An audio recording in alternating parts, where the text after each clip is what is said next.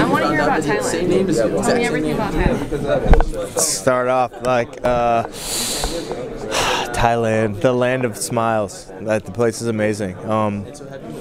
Great people, great atmosphere, fighting spirit, eat, sleep, train. It's like once I got there, I went to this gym called Pet Yindi, and the first day I got there, everyone was like super welcoming. They're just like, oh, like welcome, showing me around around Bangkok, everything. And I think within the first week of being there, I just knew I was like, I'm here for a long time. It's just so new. Everything's so convenient. There's street food, like flip-flops, shorts every day, like just never-ending summer. So how did you find yourself there? What was your motivation for going? A couple things. So losing the Johnny Walker fight and seeing that I was like, I got tied up in the clinch. I didn't really know what to do. I was like, man, like I've got to learn some clinch work. I got to learn what this stuff is about. So that's what caused me to look like, okay, if I'm going to go learn this, then I want to go to the heart of where it's from.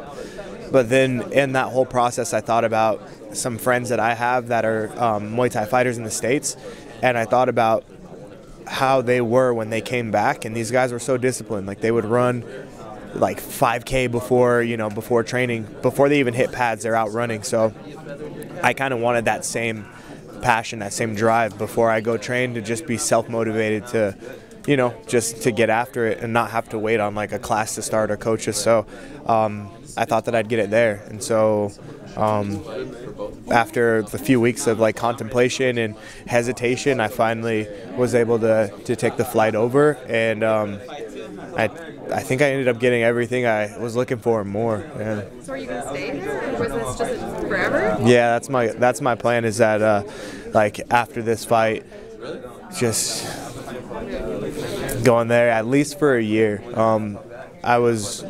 I did a couple months in Bangkok just training Muay Thai in the off season, and then as soon as I found out I had a fight coming up, then I did like the 6 or 7 weeks in Phuket at Tiger Muay Thai, and that ended up being a really good place to train. They got guys from all levels, all around the world that show up every day. 60 people on the mat sometimes, 80 people, and it's like, and the evolution of people is great too. Some guys will come for a vacation for a week and want to get some good training in, and then so there's a good cycle. And I thought for me this was great. Like after training, I can go to the beach and just relax, peace and quiet by myself, live super cheap, and like just focus on fighting and not have so many like outer distractions. So yeah, I thought after this fight I'll go there for a year and kind of continue this foundation. So how does it feel? You have a lot of highlight reel KOs and moments in your. How does it feel now to be on the other end of that? To be on somebody else's ring? Is that? Sorry. No, it's okay. It's really okay. Like,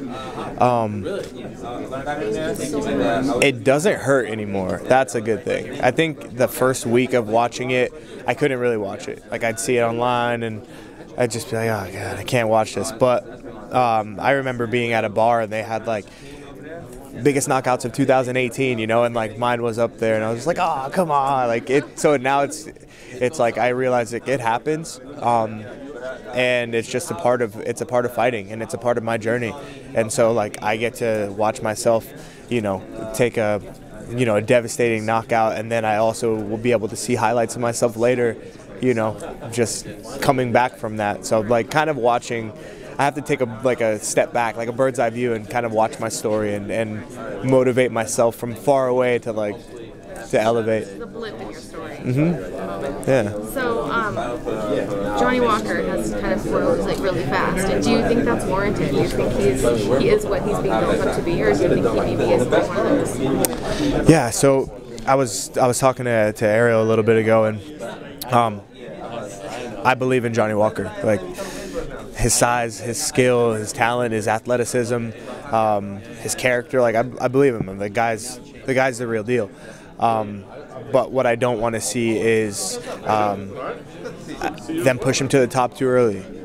Like I want to see more of what he's doing now against, you know, like let him climb. Like if he's knocking people out in the first round and it happens 10 times, like let him have that to carry into like a title fight. Don't let him have just 3 or 4 first round knockouts, one brutal fight, and it's like, okay, this guy's ready. Like, no, like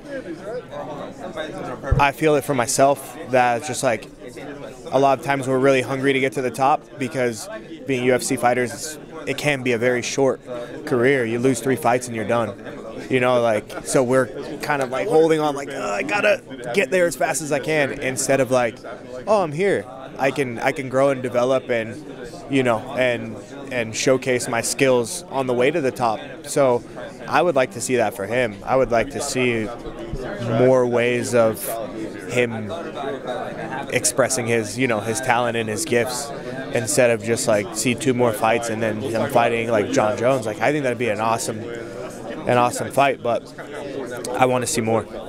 But do you feel like it's difficult? Because I've talked to a lot of light heavyweights, and they said that it literally takes 2 to 3 fights before you're in front of the champion. How can he prove himself? And he's already solidified his championship status. Well, I think that it seems like they're bringing a lot of new guys in as well. So, I mean, just like I had to do, I got into the UFC pretty early, and then like Tyson Pedro, Daniel Jolly, Johnny Walker.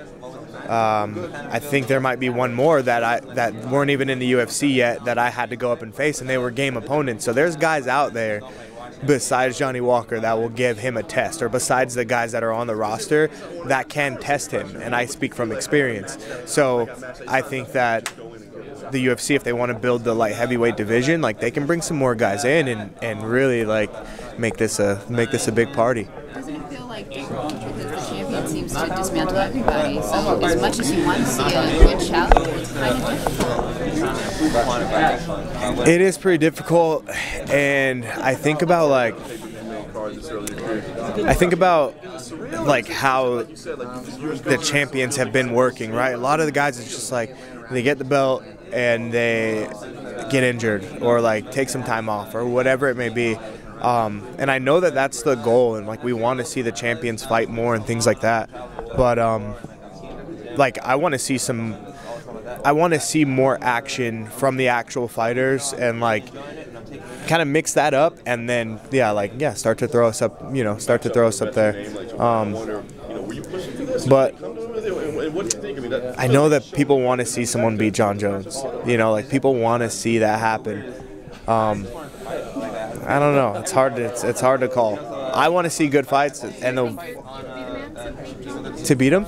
I mean, I believe that I can. I'm not saying like right now, like John Jones, I want to fight, but I believe it'd be a great fight. I believe that I'm smart enough. I believe that I have the power, and a lot of my skills are developing to where like I have this belief in myself that like it's not going to be an easy fight. You know, it's definitely going to be a lot of thinking and strategy, because I believe he's one of the smartest fighters in the game, if not the smartest. So, yeah, I think it'd be good. And do you have a prediction for your fight? Well, just win. That's always. All right, you got to give us more than that. No. I mean, like my prediction, my expectation, my intention, everything is just to win, and I don't say like, oh, I'm going for this knockout. If you're a fan of me and you watch my fights, you know what to look for. So if I say I'm going to win, it could be by a soccer kick, it could be by a left hand, I might even squeak out a decision, like who knows. But every time I go in there, I set my intention on winning, and I got plenty of tools now to help that happen. And do you have a prediction for the main event and the co-main event? Main event, I'm rooting for Poirier, just because him and I, he reached out to me before on social media, like a 2 years ago, and I was like, oh man, cool, thank you. And so it's been a constant back and forth support. I follow his journey a little bit more, and I would just really love to see him get that belt, and after so long. And I would love to see that. And excuse me again, co-main event. I'm going Izzy. He might be able to read my mind right now. You know what I mean? This guy's got crazy talent. No, cool guy. And I love the style. I love the new age of this like striking that he's bringing. So I want to see more of that. Yeah. Awesome. That's all we need.